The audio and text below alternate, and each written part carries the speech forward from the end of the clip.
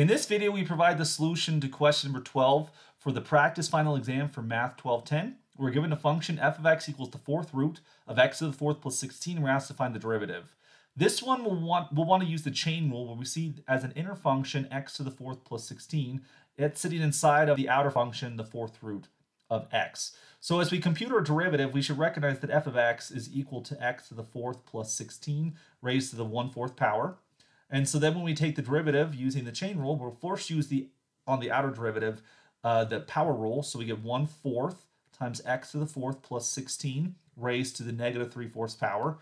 Then we times it by the inner derivative, the derivative of x to the fourth plus 16, which is going to equal 4x cubed. We see that these 4's cancel out, and our derivative is going to look like x cubed over x to the fourth plus 16 raised to the 3/4 power, which we then would see that choice C is correct.